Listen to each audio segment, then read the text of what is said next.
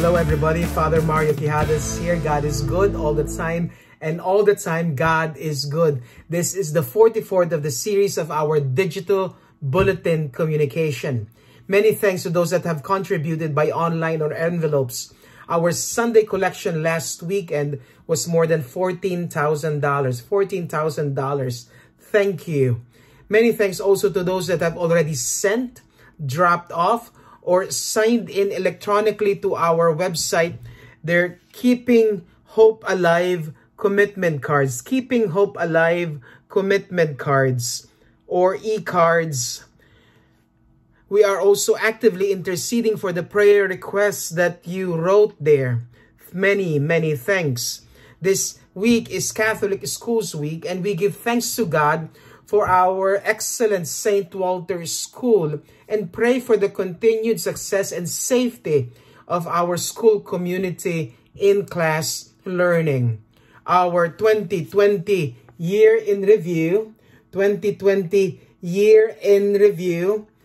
we call Keeping Hope Alive, is now available for pickup after Mass or on Gynae Center porch or on electronic PDF form in our website or attached to this email. Come and see what we have done together in the past challenging year filled with opportunities to love and serve. The Mass and service times for Ash Wednesday are in the bulletin and our website. Our themes for the next 40 days of prayer, fasting, and almsgiving will be our Keeping Hope Alive book. We call the book is I Heard God Laugh. I Heard God Laugh by Matthew Kelly as our guide. We have given away hundreds of them last Christmas, and we're giving more. Father Peter and I are doing a homily series on this book on Sundays.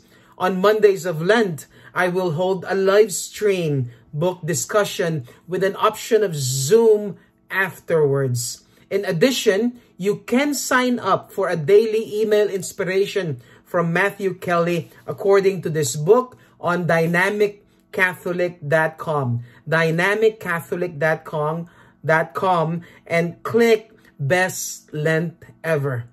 We want to remind everyone that there is still no obligation yet to attend Mass in person, as that has been abrogated in the Universal Church and also our local church of the Diocese of Joliet since March 13th of last year. Safety is still the main concern of the Catholic Church. We urge most of our parishioners to join us live stream. God wants to meet you where you are. The joyful community of St. Walter Church exists to make joyful disciples by being changed by grace, growing in Christ, and choosing to serve.